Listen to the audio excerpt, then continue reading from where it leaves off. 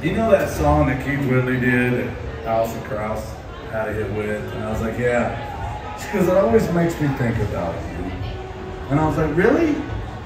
I was like, a woman like that said something nice to me. And I was like, wow. I was like, I'm on the up and up in life. I'm doing pretty good. And I was starting to feel good. She goes, yeah. And she's like, you just run your mouth so much, but really, everything's better when you just shut up. But shut up just don't sound so good in a song.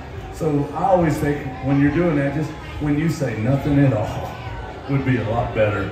So much more poetic. Yeah, so much, yeah. So here she's gonna do this one right here. Here's a Keith Whitley song that Alison Krauss had a big hit with. And you say nothing at all.